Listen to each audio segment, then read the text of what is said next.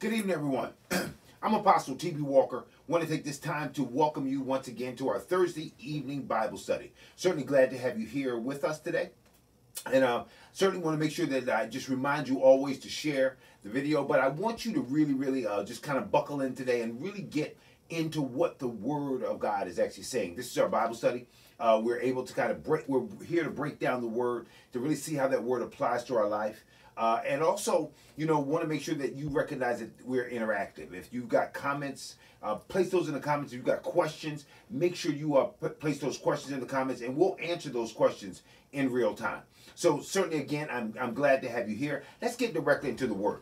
I'm going to be reading today out of the book of Zechariah, chapter number 3. And I'm just going to read verses 1 through 3. That's Zechariah, chapter number 3. It's verses 1 through 3. And I'm going to read this one out of the ESV version. You can read any version that you want, but just make sure that you are attentive here, because I think there's something that you really want to pick up here that I think you're going to be able to apply. And it's going to be a blessing to you today. So let's get into the Word.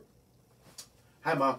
And it reads, Then he showed me Joshua the high priest standing before the angel of the Lord, and Satan standing at his right hand to accuse him.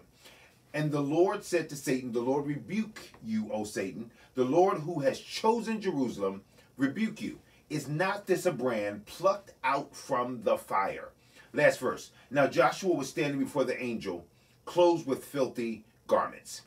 All right, let's have a word of prayer. Father, in the name of Jesus, God, we just thank you once again for this gathering, for those that are here, for those that are coming on, those that are going to hear this at whatever time they hear it. God, we just thank you right now for the anointing that is in your word, the anointing that is timeless, that no matter if the word is heard today, it's going to be anointed because it is from you. If that word is heard next week, it's going to be anointed because it's from you. The anointing that is upon your word and upon your promises will never change, will never wane, and will never waver. So, Lord, our faith, we pray right now, will not wane, will not waver. And we bless you right now for what you're doing in this place of revelation that you're giving us so that we will be able to walk circumspectly before you. We thank you for all that you've done in Jesus' name. Amen. Now, we've got a vision here that is being given now to Zechariah. It says, He showed me Joshua the high priest standing before the angel of the Lord, and Satan standing at his right hand. Now, there's a vision here that Zechariah gets. And he sees the high priest, who is the high priest at that time. This is a man by the name of Joshua. Now, this is not Joshua, the son of Nun, who was Moses' assistant, who would later usher the children into the promised land. This is not that Joshua. This is Joshua, the son of Jehozadak, who was a prophet, who was actually a priest himself in Babylon. He died in Babylon. So when we look at this Joshua, he is the first high priest for the exiles that have come back in captivity, or from the captivity. He's the first high priest in the land. And so he is at this point the high priest when Judah's trying to rebuild the temple. They're rebuilding the wall. They're rebuilding the nation, basically. They're coming back and they're doing nation building. So when you begin to look at this, Joshua here is a representative of the priesthood. He's a representative of the people. He's actually a representative of the whole nation as he is standing here, the Bible says, before the Lord. And Satan is right there on his right hand. Now, in this vision that you see here, you see that's given to Zechariah, the high priest is standing in the presence of the Lord, but he's clothed in these filthy garments. And what you find out is that, when Zechariah enters into this vision, there's a trial that's basically going on. When you begin to look at this, you'll see the characters here. The angel of the Lord is there. The Lord is here. We recognize that Zechariah is watching here, and Joshua is standing there, and Satan is also there. So, we've got a court setting here, and the trial here of Joshua and Israel is actually in progress as Zephaniah is getting this vision, and he's permitted to enter into the courtroom. This is closed to everybody else. They don't know what's going on. In the same way we're allowed to enter into the courtroom, the behind-the-scenes actions that's going on with Job. When the angels are coming to present themselves before God. And we find out that there's this conversation that goes on behind the scenes. Have you tried my servant Job?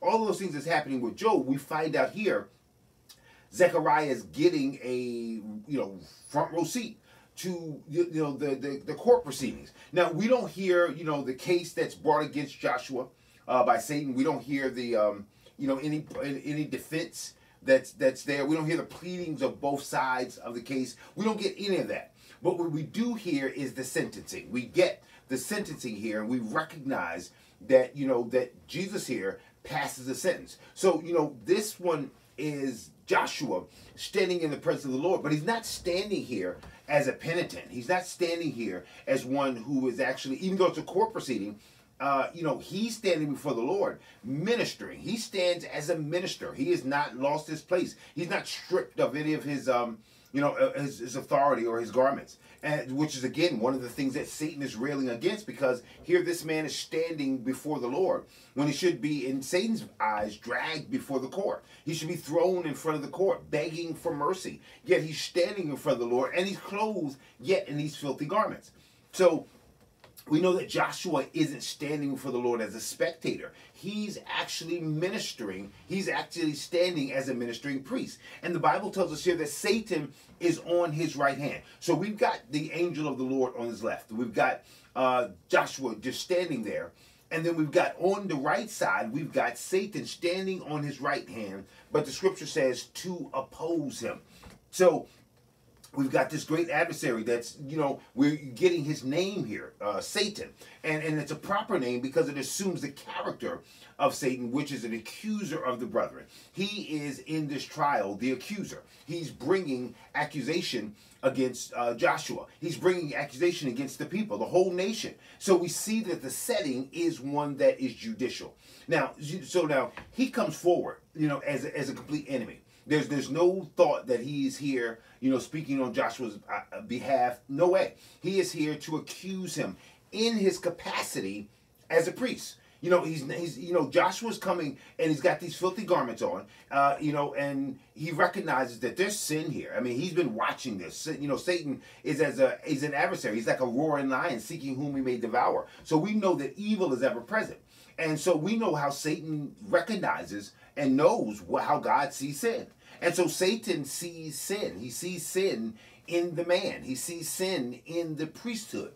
He sees sin. He knows what sin is. He creates it. He's the one who ushers it in, but he knows what it is. So as he's watching the priest operate, he sees sin there. As he's watching Joshua in his own life, in his everyday life, he sees sin there. And he recognizes that, just as, we know that sin is an impediment to the promises of God. That sin has got to be dealt with in order for the promises to begin to flow and to manifest itself. Here's the thing. Sin has to actually be put away in order for the promises to manifest. And Satan is aware of this. So when he looks at this, when you begin to see here, you'll see here that Satan is making a declaration.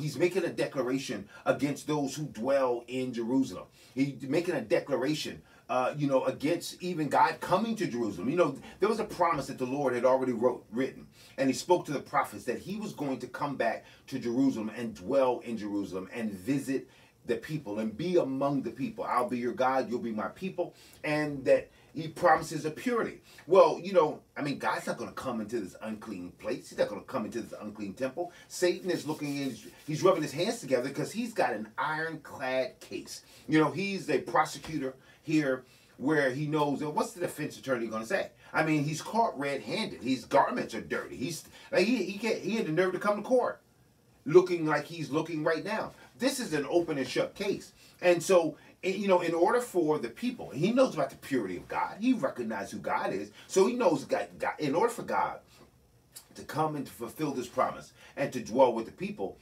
would need to be pure. And the people would need to be fit for the presence of God. They would need to be fit for the favor of God. And Satan looks and says, I see right now, these people are not fit for the promise. They're not fit for the favor.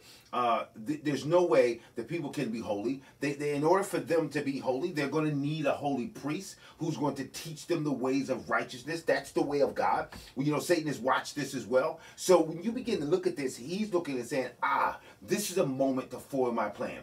God's people are out of whack. I see sin in the ministry. I see sin in the priesthood.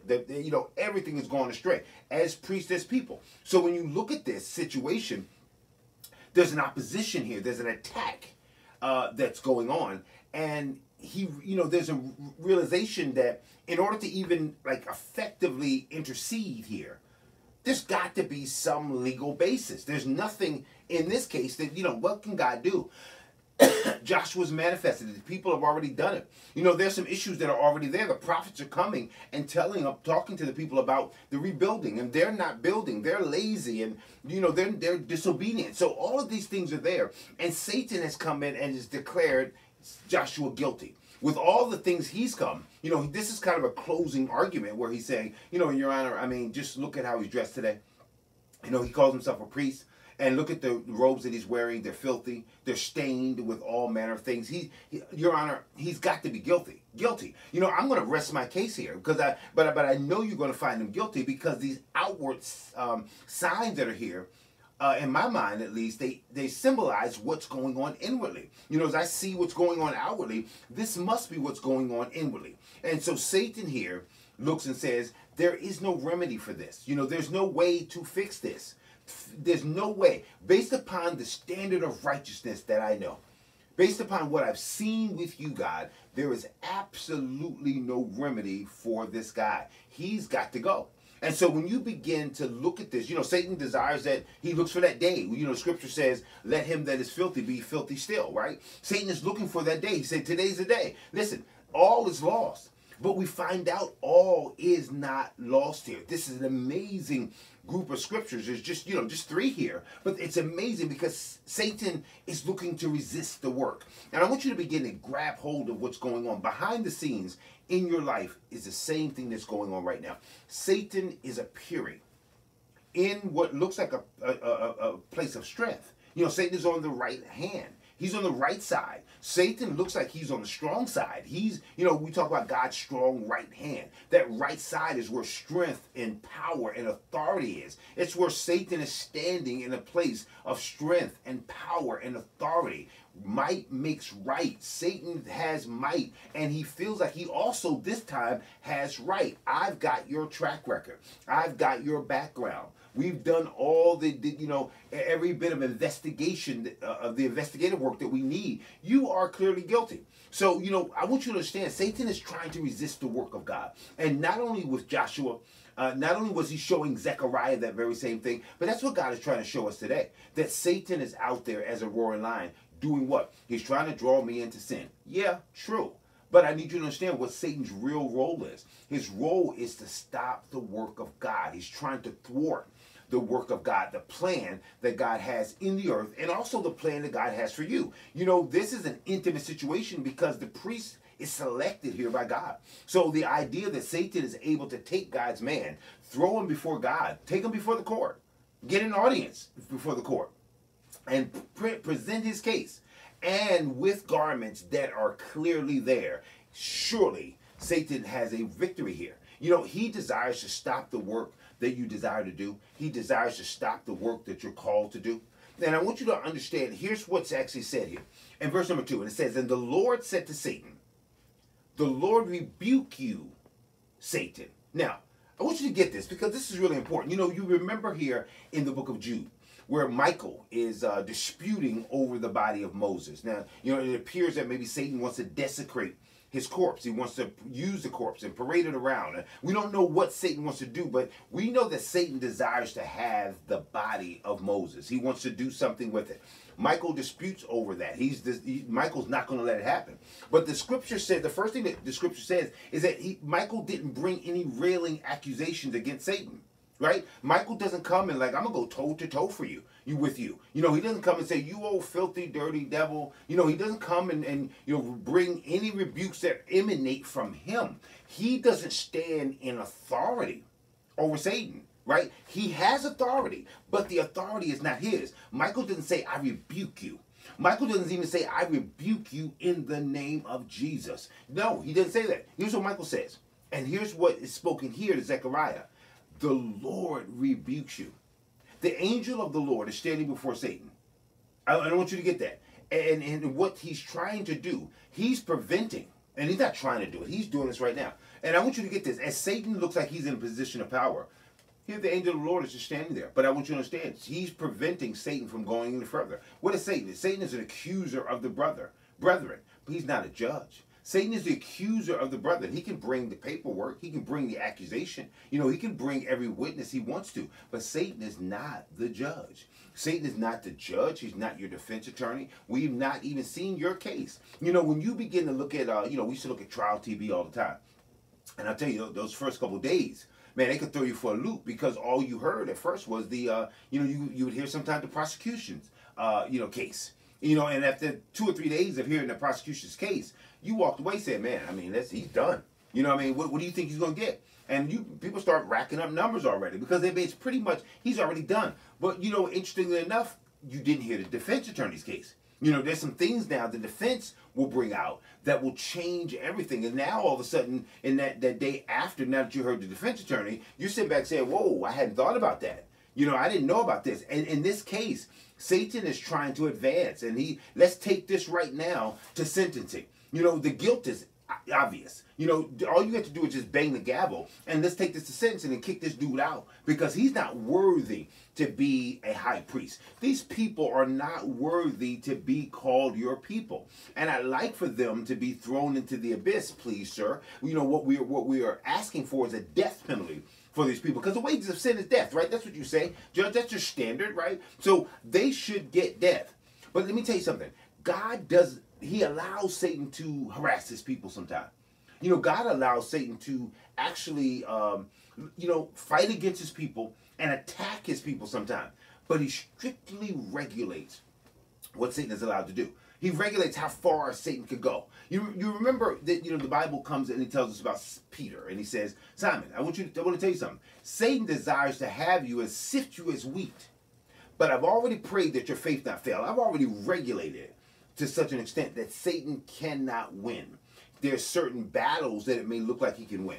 But I want you to understand, I'm not going to allow Satan to carry out every evil intention he has against you. There's something that's going to happen. You're going to deny me 3 times. That's what Jesus said. But here's what I'm not going to let him do. He's not going to take your faith. He wants to sift you as wheat, but I've already established your faith. And so it cannot fail. So, you know, long before Satan can accuse us, and I want you to get this. Satan makes this accusation, and we go right to the sentencing. We don't hear any serious defense, right? We don't hear, well, now, Your Honor, we've got to think about, there's some mitigating circumstances. You know, Joshua grew up in a tough neighborhood. He grew up in a bad home. No, there's no defense. Yeah, he's in filthy garments. I mean, that's guaranteed. Yes, there's sin there. Yeah, absolutely, that's guaranteed. But the plea is already in before the court case started. The plea of not guilty was already in. The plea was accepted by the defense attorney already. The defense attorney, being Jesus, who is, our advocate, has already put in a motion for every thing that the Satan has said to be overturned. And that no matter what is said, no matter what accusation, he's going to get a not guilty verdict. There's been some work done behind the scenes before any accusation gets there. Because what's so crazy about the accusation is that Satan has evidence. He has evidence. Joshua did what they said. Joshua is living like they said. Listen, Joshua has sin in his life. That's true. He's not perfect. That's true. The people of Israel are like off the chain. No doubt about it. That's true. They were supposed to be building and they're not. That is true. And so with all these accusations, there is a greater truth that's greater than any of those truths, which is if God be for you, who can be against you? When you begin to look at this, Satan is silenced by the plea that's already in. You know what? The Lord rebukes you. Be quiet. You don't have anything else to say here. Listen, I've heard your accusation. This would not be a court if I had not heard your accusation already. And so you've gotten a chance to give your accusation. This is what we're seeing right now is a model for spiritual warfare. That we battle against Satan with God's authority. Not with our authority. I rebuke you right now in the name of Jesus. I've got this power. No, listen, don't you understand something? Joshua was a high priest. He had power, but not enough power to outrun the accusation that he's walking around right now in filthy garments. He's walking around right now in stained clothes. There's nothing he can say about it. If he looked down at himself and said, I'm not guilty. I didn't do that. I mean, Satan, all Satan has to say is look at your clothes. Your clothes will tell you where you've been. Our clothes tell you what you've been through. The way your garments are looking tells us how much you actually can make yourself clean. You are not clean, brother. And here's what Jesus comes in and he shows us the model for warfare. Satan, the Lord rebukes you. I'm not clean based upon my own righteousness. I'm clean because he said so. So I'm simply saying be silent and hear him because he has already said not guilty. You're wasting your time literally trying to bring me down. You know, he comes back and says, the Lord who's chosen Jerusalem rebuke you. Listen, this is reinforcing the importance of Jerusalem in the eyes of God. Listen, more importantly, this is showing the importance of you in the eyes of God. That all that's done, he says, listen, I've chosen Jerusalem. You mean like the same people who are doing what they're doing right now who are disobedient? Yes, I've chosen them. And listen, there's no accusation you can bring that can unchoose them. There's nothing you can do that can move me out of the place of loving them. Listen, in Zechariah, he calls this the Holy Land. You know, so he says, this is my land. And I picked them before they messed up. I picked them before they had done anything good or anything bad. They were chosen before the foundation of the world, and I don't roll like that. I'm not turning around, on my back on them. I'm doing the work I've promised to do to fix them, to get them right. My chosen people are special to me because I've chosen to bless them in spite of them. I picked them for reasons they will never understand on this earth. They're rational reasons, they make sense, but they're not revealed to them. It's called grace and favor. And there's no way. I'll reveal it at the last day. You'll be shocked, because I'm sure you're shocked now that I picked them. I saw the garments that you saw. I saw the sin that you see. But I've got a plan that you know nothing about. I alone know the thoughts I think toward you. This is God saying, listen, Satan doesn't know what I'm planning to do with you. Satan can only accuse you, but he has no idea what my plan is for you. He can conjecture, he can actually try to project what he thinks that my plan is for you, but he has no idea what I'm planning for you. And nor do you know that I'm standing up for you behind the scenes. And I want you to get that. God is standing up for you. Matter of fact, here's what he says. He says, is not this a brand plucked from the fire?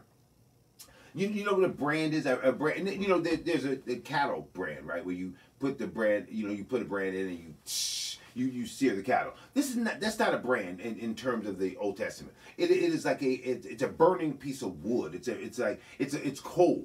When you look at an old fire, they put out the fire. You can still see some of the coals burning and those little embers, those dark spots that have been burned to uselessness at this point is what a brand is. That's what that piece of coal, that burning piece it's what a brand is. And so the Lord says, is not he a brand plucked from the fire? Right? He is plucked out of the fire. I plucked him out. Wait a minute. He was burning when I met him. He's not burning anymore because I plucked him out. Do you know there's a reality here that just because Satan sees the smolderings, because he sees the blackness of the smoke, because it doesn't look like a useful piece of wood, this is God saying, I picked him. Listen, he is picked. I get it. You are saying he's a smoldering piece of wood. You're right. Is not that smoldering piece of wood that I picked? Does that mean anything when I pick it? I chose it while it was on fire. I chose it while it was burning up and it was hot and going through the motions and going through all the tasks. But now he's out. Joshua, the high priest, is in a place of high standing before me, and I've got a plan to do something with those garments. Listen, I want you to understand something. Satan is on the right hand, but there's a protection right there on the left, the angel of the Lord. I'm here to protect you from any of the accusations of Satan. I don't want him to allow his accusations to become any kind of reality. Listen, I believe we have a question here. Yes, good evening, Apostle. Yes, good evening. I have heard people say things like, Satan must know I am about to get blessed. That's why he is acting a mess. Can Satan see into our future? No, Satan cannot see into our future. Satan simply knows God. He simply knows humanity. Remember, he has been here since the beginning. So he doesn't know our future, but Satan definitely understands how God operates. Satan understands favor. You know, he doesn't understand God's full operation. Nobody does. But he has seen this with his own own eyes. Remember, because of where he was and where he was with the Lord, even before he becomes Satan, while he's Lucifer. So no, he doesn't know what's going to happen, but this conversation is happening with the believer continuously. Listen, does God know? Does Satan know what's going on with Job? He doesn't know Job's future, but behind the scenes, remember, he knows how God sees Job because of conversations that are being had that we don't know about, that God is talking about us in the spiritual realm we are not aware of. So Satan does not know our future. Satan is constantly, he's an accuser of the brethren. So Satan is not attacking you because you're about to be blessed. Satan's attacking you continuously, consistently, because you are in the image of God. And his desire is to mar and to scratch the very image of God. And because he cannot touch God, he's coming to touch you. Listen, if Satan's attacks only came when we were about to get blessed, then people who had no money would never get attacked. People who had lost everything would never get attacked, right? People who were sick would never get. I mean, obviously that's a satanic attack, but other than that, there would never be any. Because Satan would say, "I'm gonna leave you alone." No, he's attacking us because of who we are in Christ. That's why he attacks us. So no, he doesn't know we're about to get blessed. He doesn't know what God is going to do. He's as surprised that God is blessing us, even. Because remember, look at his nature here. He looks and says, my view of righteousness does not encompass grace. My view of righteousness is legal. It is based upon law. And your law says, so he's not even aware. He can't even comprehend the grace of God. He's just constantly fighting you every single day. Whether when you receive that blessing, Satan is right there. He's going to try to take it. So this adversary is ever present, and he never stops, no matter whether you are in a season of chastisement, where you're in a season of correction. He's still going to be there to try to beat you down. So no, Satan does not know. We don't want to give him any kind of power to know the future, because that's left only to God. Now, so I want you to get this, and hopefully that helps that question. But I want you to really understand here. Look at Joshua, and I think it's important to really be able to see where Joshua is. Joshua has moved.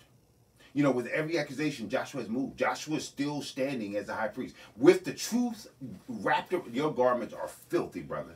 I picked you based upon things that have nothing to do with the garments.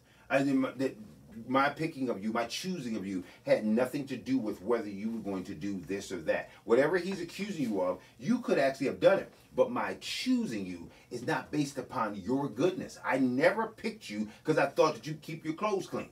I never picked you because I thought that somehow you would go out there with your church clothes and make sure you could play and they would never get dirty. No, I knew you were going to get dirty. I rescued you as a brand. Is not this a brand plucked out of the fire? You don't understand the reason why he's so dirty. He's been rescued. That's why. He's still got the stains of his life. He's still got the stains of things on there. But look at him. He's standing in my presence, and I've allowed it. I've allowed him to do it. I allow you to be here only because I want him to see how blessed he is. The only reason why Satan is there is to be able to show up and for God to say, now in spite of everything he said, and even the evidence he brought, there is evidence of love he knows nothing about that covers a multitude of sin. Joshua, you are covered. I have rescued you. Satan has a lot to accuse Joshua of, and Satan could be right, but there is a greater advocate here that's bigger than any of Satan's "you're right." It is God being right. He's a greater advocate for us than Satan can be against us. If God be for us, what power does Satan have? And so our last verse here says, now Joshua was standing for the angel, clothed with filthy garments. This is what Satan saw. This is what Joshua saw. He saw himself. Man, it's crazy sometimes, how God will use Satan to show you you. All right? God uses Satan to show you you. And God uses Satan to show you him. Right? To show you God. I saw what he did. I heard what he said. You saw it. You see it yourself. And yet I'm blessing you. You see it yourself, and I've not told you get out of here. I've never told you strip those garments off and run out of here. You are no longer going to be my high priest. No, I'm going to keep you standing in your place. Listen, I want you to understand your standing with me is assured no matter what that guy over there said. And I have the ability to change your garments in front of Satan. Listen, next week, that's what we're going to see. We're going to recognize why God allows it. Why you let Satan? Because I want him to see the change of clothes right in front. I want him to see that all hope is not lost. I want him to throw you in front of the court and say, this guy is done. It's over. It's a wrap.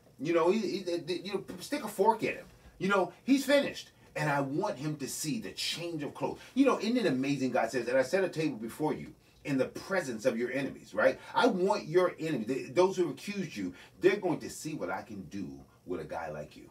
I want them to see when I put my hands to something, how I'm able to cleanse all unrighteousness. So when you begin to look at this, you don't see Joshua open his mouth. You don't see Joshua confessing. You see right now Joshua coming before the Lord with filthy garments. And these filthy garments represent human righteousness. It represents his own righteousness. Jeremiah says it, I think, best. He says, our righteousness is as filthy rags, right? The filthy garment. That's what you were seeing right here. This righteousness, this self-representation. This is a representation of personal righteousness. Joshua's coming with his own righteousness. And guess what? It doesn't measure up. Israel has its own righteousness. It doesn't match up. We sometimes walk in our own righteousness. We create these ideas of what is good and what's sweet and what's nice. And all those things that we kind of think, we create our own righteousness. And by ourselves, we kind of look and say, now I'm good. I'm a good person. I'm really a nice person. I bet you Joshua would have thought, the work I'm doing, the ministry I'm doing, I'm a good person.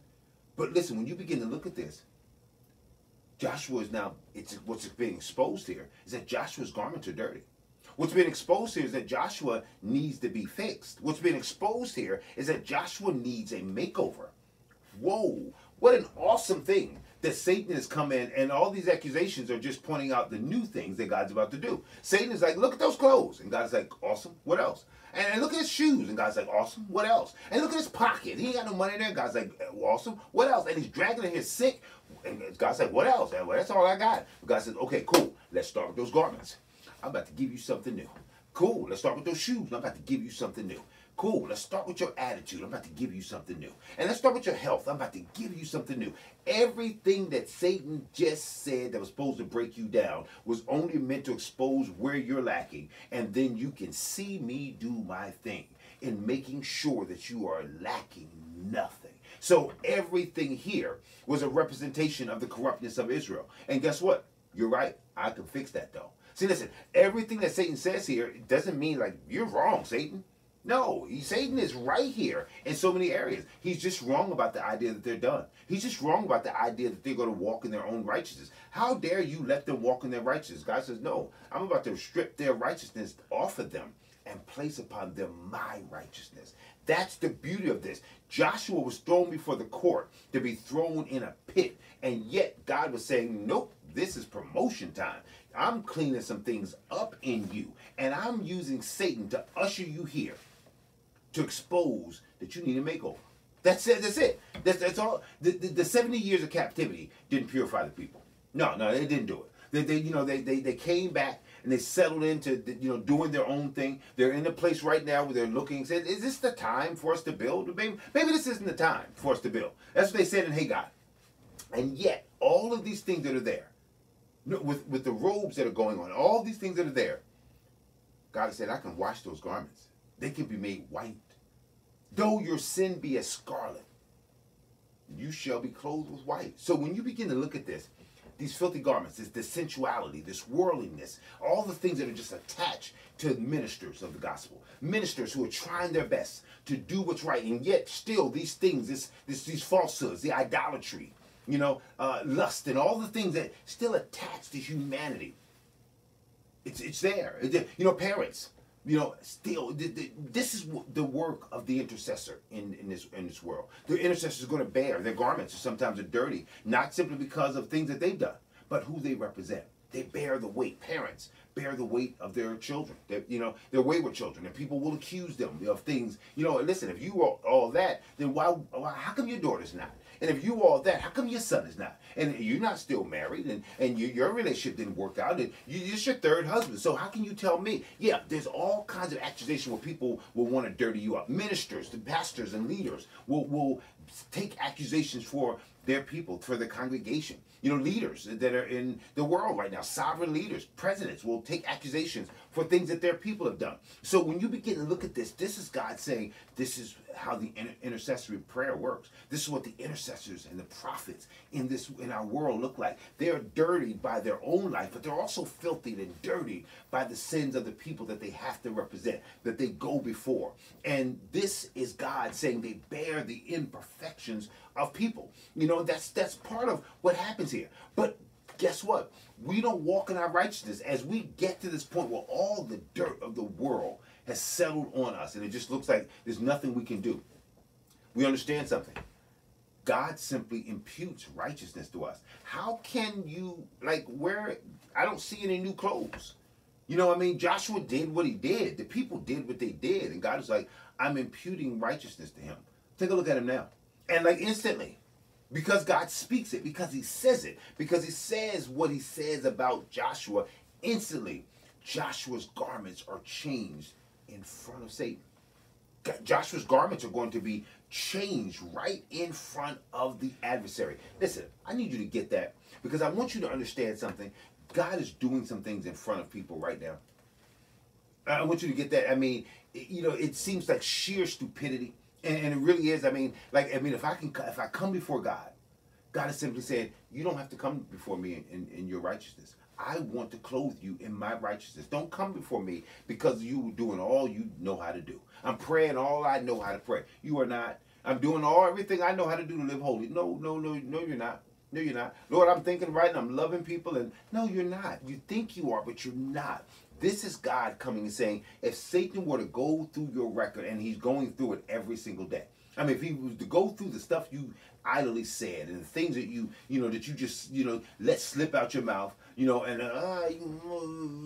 all that stuff, and then you just kind of went back to your regular day and got back to your holy self, and, forgot that you cursed those people out in the road, forgot that you were thinking I could just kill them right now. All those things that you just kind of tuck under the, the rug and say, I'm just human.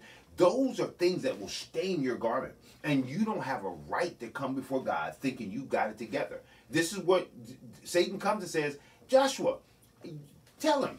Joshua doesn't say a word. What do you think about yourself? Joshua doesn't say a word. Joshua here is not speaking. Isn't it amazing here that you got to just stand and let God do it? Stand still and see the salvation of the Lord. This court case was supposed to be his imprisonment. This was supposed to be his banishment. This was supposed to be his demotion. And the Lord says, just stand still, Joshua. Don't say anything. You don't need to defend yourself. You already have a lawyer. Same as Jesus. He's the best lawyer in the business. And he's my son. So, we got this connection here. So, I mean, the fix is already in. The not guilty plea was already set in motion before Satan accused you. He just had to do his thing so I could show off in front of him. Because I wanted the verdict to be a slap in his face. I wanted him to compile all this evidence year after year against you and to get slapped in the face with imputed righteousness. I just gave it to you. I just gave it to you. The sentencing guidelines are 0 to 100 years for this case. All right? 0. You can't do that, Your Honor. Yes, I can. I'm God. Listen, when God is willing to accept you in the righteousness of Jesus Christ, it's folly to try to present yourself to God in your own righteousness. I want you to grab that. I want you to really get that, because I'm going to end this Bible study right here. Do not try. Don't look at your... See what Joshua saw. I'm a minister of God walking around with filthy garments. But it's not. I don't have it all together.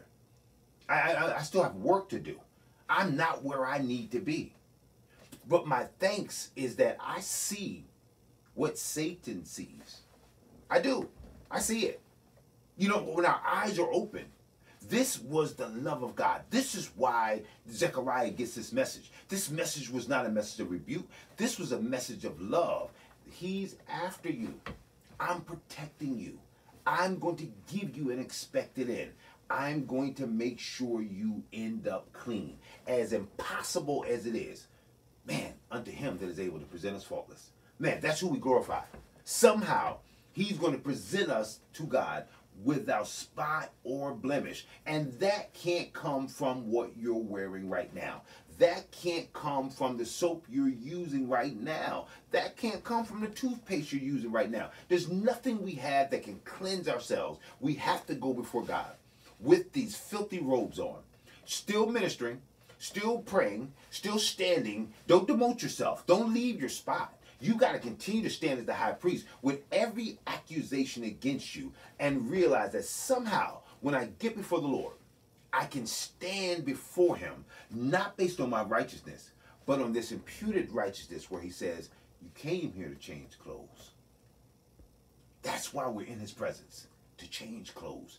Joshua was in his presence to change clothes. Zechariah was getting this vision because God was saying, I'm about to change the clothes of Israel. Don't give up hope. With what you see going on out there, I'm about to change the clothes of the church. Don't give up hope. It's not over. You know, upon this rock I'll build my church, and the gates of hell should not prevail against it. Listen, do not give up on God's church, because the same Satan that you saw here is the same Satan that's accusing the church right now. This institution is dead. The church is done. You know, I mean, who wants to be a part of the church anymore? Listen, let me tell you something right now. You can't kill God's church. You can't destroy the church. There are all manner of cultural or social changes. It may not happen in the way it would happen before, where they used to do it in caves, then they did it in houses, and now they're doing it in buildings and warehouses and, you know, floor shops that are converted into churches. We don't know what the future holds there, but I can tell you right now, the gospel is going to be preached until the kingdom comes. God is going to have ministers, and the fact that he gave fivefold ministry, they don't stop because we wanted to stop. They don't stop because Satan accuses. They don't stop because people get highfalutin. It doesn't stop until Jesus cracks the sky. So listen, with what you got going on, with whatever is happening in your life, I need you right now to recognize that God is changing your garments right in front of Satan, right in front of you. While everybody's watching, he's changing your garments. So listen, I want you to receive that today. Listen, this is the end of our Bible study. My hope is that this was a blessing to you. And listen, I want you to make sure that don't forget to share. You know, we're here. We're doing some really, really good things here. And I think, you know, we've got this Pass the Noise podcast that we have every Wednesday at 7 o'clock. I want you to really tune in there. We're there on our Facebook page. We've got, you're going to see us on Instagram. You'll be able to see us on YouTube as well. You know, we're really going to be on all platforms, because this is going to be a forum where, you get to interact and you get to talk. So I want you to jump on board and become a part of this. We have this interactive Bible study every Thursday. We're here every Wednesday at 5 o'clock for our Live at 5. So we're going to be here bombarding the areas of social media, all platforms, to make sure the gospel is being preached. We're out here in the world. We're out here in the streets preaching the gospel, making sure that outreach is being done. But I want to make sure that in these venues that the word of God is being preached. And we have this opportunity to spread it. So as we spread it through the Pass the Noise podcast on Wednesdays at 7, as we spread this thing, you know, through our Bible study here every Thursday at 7:30. You know, as we look at Wednesday at 5 o'clock, we're Live at 5. And come back here Sunday at 12. The word is here. We need you to help. We need your help to make sure that we share it. Let's get this out here. Because if you're blessed by this word, make sure somebody else has an opportunity to be blessed by this word as well. Listen, I hope that you have an awesome Thursday. Don't hesitate to share. Put this on any platform that you desire, because we want people to be blessed. We want the great changing of the garments to happen in our lifetime. Listen, God bless you, and have an awesome Thursday.